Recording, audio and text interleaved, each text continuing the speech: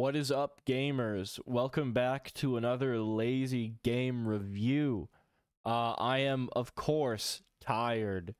Recently, I beat Spider-Man, actually last night, and it was interesting. I played the PC version, the remastered edition of the game.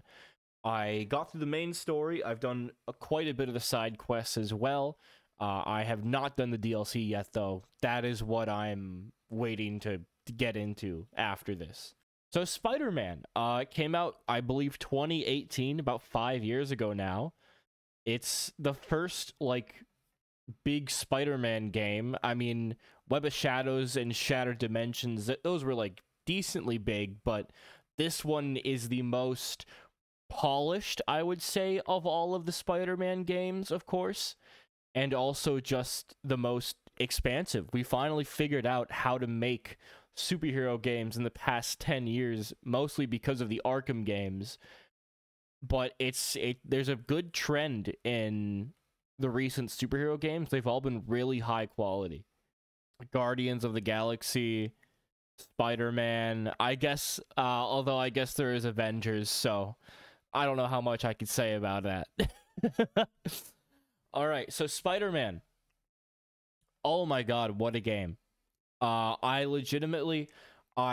feel like all my criticisms are very nitpicky. There's not a lot to go through. Let's just get started with it. So, of course, how does it feel just to play as Spider-Man going around the city? It is pretty great. It's a lot more weighty than I feel like you would expect to be. It feels like Spider-Man's always sort of the skinny, loose, flexible kid that's always moving around, and he never stops moving around. And he does still maintain that, but it feels like there's a lot more of a weight to it, almost like how Batman does in the Arkham games. But you expect that because it's Batman. It took me a little bit to get used to swinging around with that weight attached to it, but as I got better at it, it felt perfect after an amount of time. The combat, too, the combat is really solid, surprisingly. It did take me a little bit to figure out the buttons, and there even is a couple moves that I'm not familiar with. But there's just so much variety in the combos that you can put off that you don't know them all. I mean, it worked out, though. Honestly, everything I did, I would always punch people up into air combat, take them out up there. That was my main strategy throughout the game. Of course, I've seen clips. The gameplay can be very different depending on how you want to go about it. But a lot of big crowds, a lot of really good enemies. Some of the enemy variety in this game is pretty good, and some of the enemies, particularly the ones in the demons, they can be a bitch to beat sometimes. But it was great. It was worth it. I did find some of the collectibles throughout the game. So it does take place in New York City. I'm not familiar with New York City. I've never been there. I don't have a connection to it. So the city did feel a little generic to me, of course, barring like the landmarks, you know, like Avengers Tower, whatever else New York City has. I don't know. I did take all those landmark pictures, which are one of the collectibles in the game. You just take a picture of like a location, and I can't remember. I'm Madison Square Garden, I guess. Some of the collectibles are a little weird. Some of them are a little annoying, particularly the Taskmaster ones and the research labs. They were a bit of a slog for me. I did not enjoy them, especially with the Taskmaster ones. I had to keep going back to do them again to get a higher score. That just felt kind of recycled to me. I wasn't a big fan of it. But the rest of them, those simpler ones mostly, were great. Just collecting backpacks all over the world, getting these tokens or whatever to unlock new suits. The suits, by the way, are crazy. There can't be that many more Spider-Man suits, can there? There's like 50 in the game already. You unlock 20 when you just like start the game for the first time, because it's all the like Spider-Man Marvel ones, like the Marvel movies. The Tom Holland outfits are all unlocked by default, and they're beautiful. And all the ones you can unlock, oh my god, like the 2099 suit. There's two 2099 suits.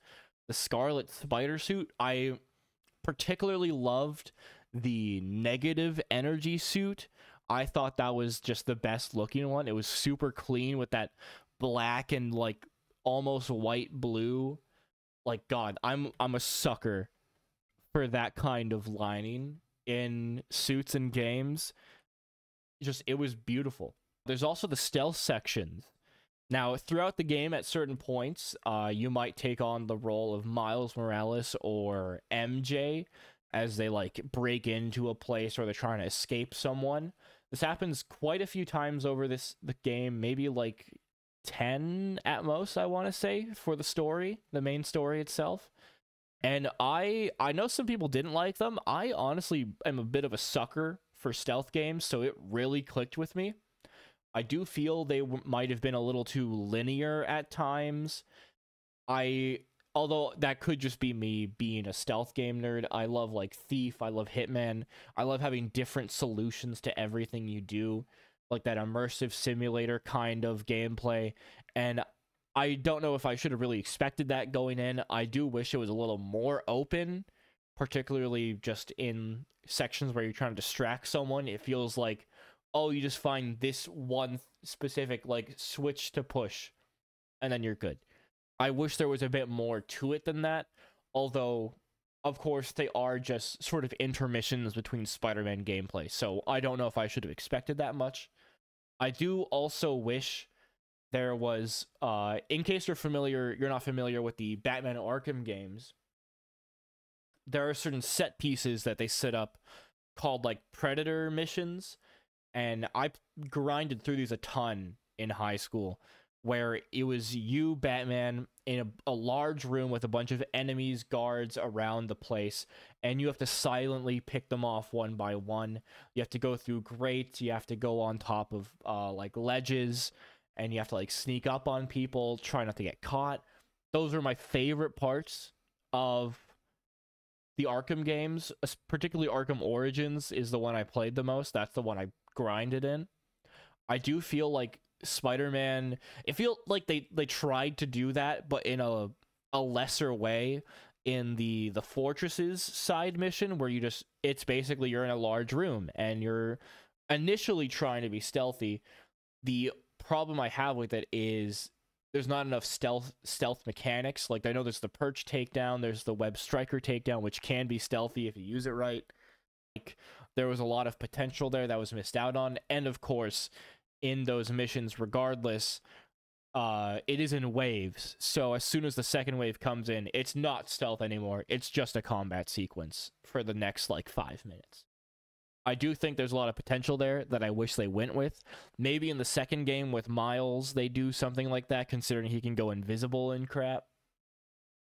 But other than that, it was pretty good. Yeah, the combat's great.